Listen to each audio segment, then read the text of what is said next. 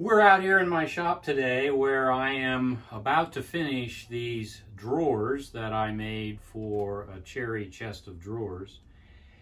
And I want to talk just a little bit about polyurethane and polycrylic, which are two finishes, either one of which could be appropriate for this type of work. They are basically clear finishes. Polycrylic is what the big difference is. Polycrylic is water-based and polyurethane is oil-based. They say that they both dry clear. Actually, that's not true in my experience, precisely. The water-based polycrylic, some of it dried on the lid of this, as I was, after I opened it, I noticed, and you can see that it's not quite clear. It's a little bit whitish.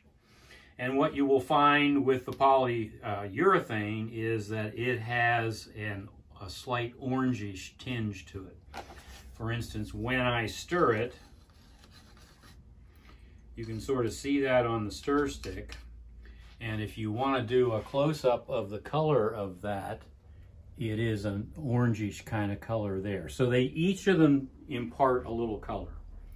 So what is the difference and why do I want to use one over the other?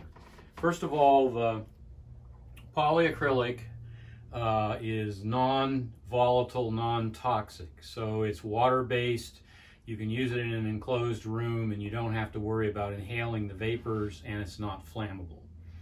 The polyurethane, on the other hand, being an oil-based product, can be harmful. The vapors can be harmful if you're in a closed room and you don't ventilate it properly. So you want to be careful about that. You can wear a respirator or just keep your work area well ventilated. The polycrylic dries a lot faster than the polyurethane. The polycrylic would probably dry within an hour or an hour and a half to be able to do a second coat.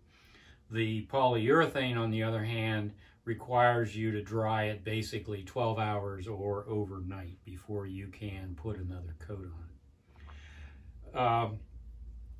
I believe that the polyurethane, it takes longer to do, but it gives you a tougher finish, a stronger finish, a finish that's more resistant to marring and scratching.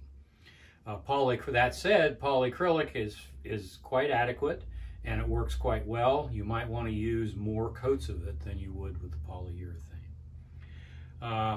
You can apply either of these with a brush. Simply brush it on, and you want to brush it in long, smooth strokes. Try to keep a wet edge and take the brush marks out by smoothing and a light touch. Or you can wipe these on, and I buy these cloths at the big box home improvement store, and you just cut them into probably smaller pieces than this. Just dip them in and you can then wipe it on. And again, you want to use smooth, long strokes, and you want to keep a wet edge. And then when you've applied it, you want to come back and smooth it out. You can also buy both of these in spray bottles, spray cans, or you can spray them through an HVLP sprayer like you can other types of finishes. The piece you're doing is going to take a lot of wear and tear, or it's going to be outside. You would be much better off using polyurethane. The polycrylic is more appropriate for interior, not in the sunshine, and not taking a heavy beating from kids or other environmental concerns.